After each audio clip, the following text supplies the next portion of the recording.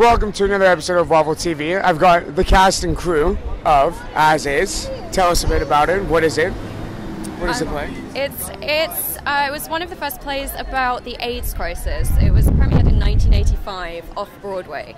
So this is its 30th anniversary year. And it's a love story set against the backdrop of the AIDS crisis. It's dark. It's dark, but it's funny as well. I think there are lots of things within it that everybody can relate to, like love, fear of our own mortality. Yeah. Crisis. And we've got to the main cast. Welcome to Edinburgh, guys. How's it going? Loving it. Yeah. Really well, thank you. How's the preparations for play going so far? Oh yeah, it's been going really well. We've had some pretty good houses so far. Really good review from the list, and great feedback. Yeah, no, we've had any hiccups have been ironed out and nipped in the bud straight away. It's been really enjoyable. Hit the ground running. Yeah, that's really, good. So, what type of message do you want people to take away from the play at the end of it? Because it's emotional.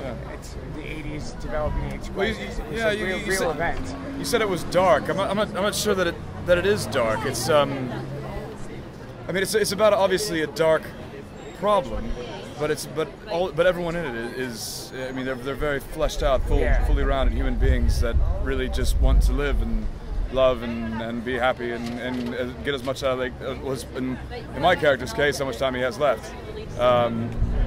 It's actually. Hello. Got some intruders. Go anywhere in Edinburgh. I know. Yeah. We've had a lot of streakers on stage as well. Yeah. Fans like that, you know how it is. They're touching the actors. See you afterwards.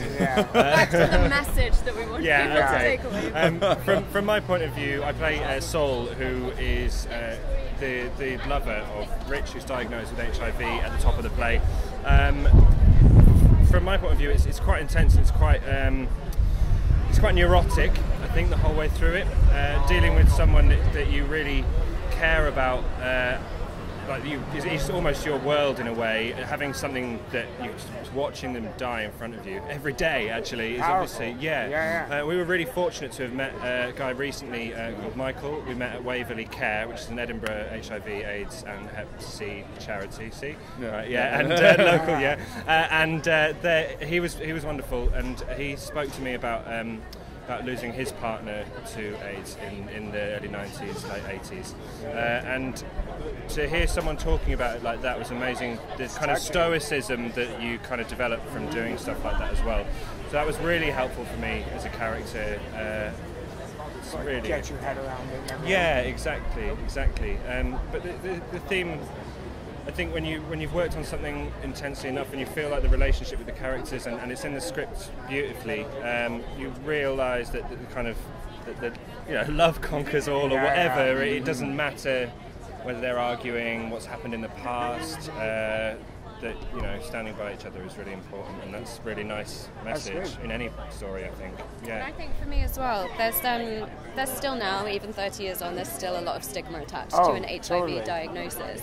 And it's not something people really like to talk about. So I think this play sort of demonstrates that whatever's happening in your life, there is support available, there is care available, and the thing that really struck me researching this play was Waverley Care say that they think that 25% of the people with HIV in Scotland don't know their status.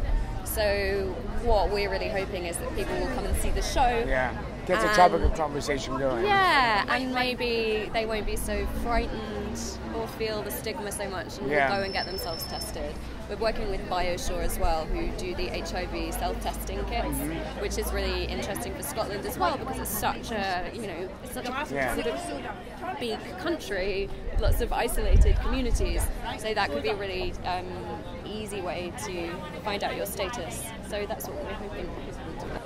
Well, that's it. You heard it here, As Is. Thank you guys very much. Thank you. And break a leg. Cheers. Very much. Yeah. Cheers.